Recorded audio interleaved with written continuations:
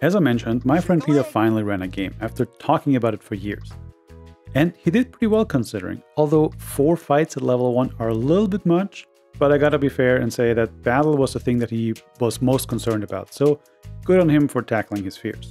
What was super exciting for me though was that he let me play the Autognome, which is currently in Unearth Arcana. Unearth Arcana, if you don't know, is where Wizards publishes material that is for playtesting and future releases. And I personally love it. I've played the Rune Knight while I was in UA, I've made a Rabbit Folk NPC, and that's just the most recent examples. So now I get to try the Autognome, and its standout feature is the permanent AC of 13, which is pretty cool, especially when you play a wizard. Which I did. A young wooden boy Autognome, made in its maker's image, ready to explore the world.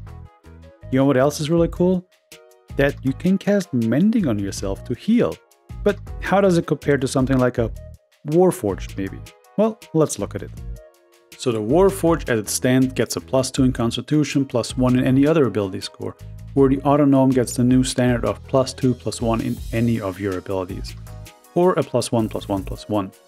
The Autognome is designated the construct, where the Warforged is not, and the size is medium versus small. They both get a speed of 30 feet.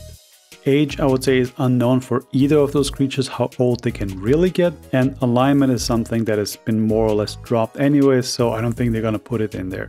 Then you have constructed resilience versus mechanical nature. The Warforged gets advantage against being poisoned and has resistance to poison, doesn't need to eat, drink, or breathe, is immune to disease, and doesn't need to sleep, and magic can't put it to sleep.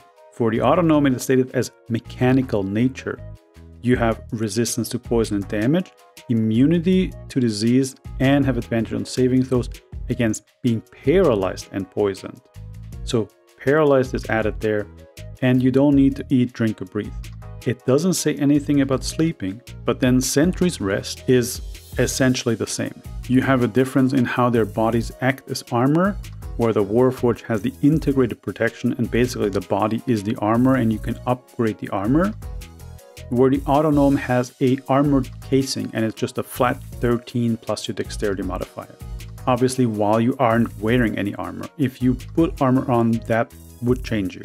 They both get a specialized design, but the Autognome currently has 2 tool proficiencies where the Warforged only has 1.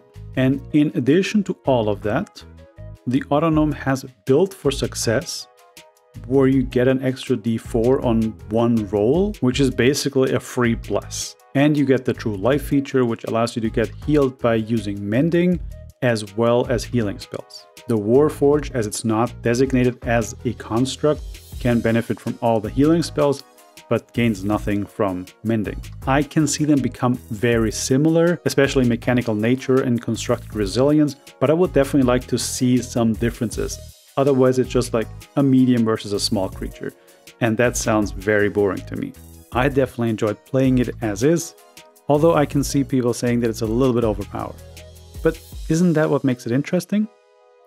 Well, anyways, if you liked this video, hit the like button. If you want to see more, subscribe. And with that, I'll talk to you tomorrow.